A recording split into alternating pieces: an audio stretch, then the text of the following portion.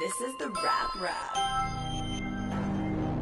Hi, welcome to the first South by Wrap-Up. My friends all went without me, and quite honestly that sucks. But the hipster in me won't let me pout. I know everything about everything, but I hate going out. In front of me is an information superhighway. It's a pretty cool way to spend the morning after a Friday. According to the reports I see in tweets, there's more people than ever that are crowded in the streets, and everyone's complaining that it's raining. There's no outlets and batteries are draining.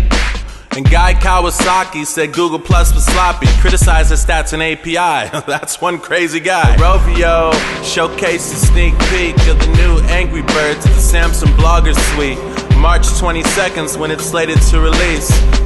1 second, let me scroll through some more tweets. For God's sakes, it's a great week for geeks. Macroeconomics author Don Capscott believes we are not in the age of information, but in the age of collaboration, enabled by social networks and the user's participation. Those are some big words, but nerds rule the world. Microsoft, word.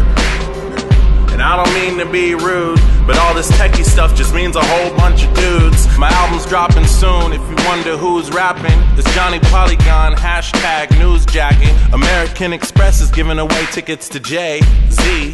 It's about to go down. Oh my god, I love Jay-Z. There's a mile-long line for registration, literally. Bring your own beer and save yourself the frustration, or bring an empty cup and drink some precipitation. Make sure to get some barbecue, I heard that it's amazing.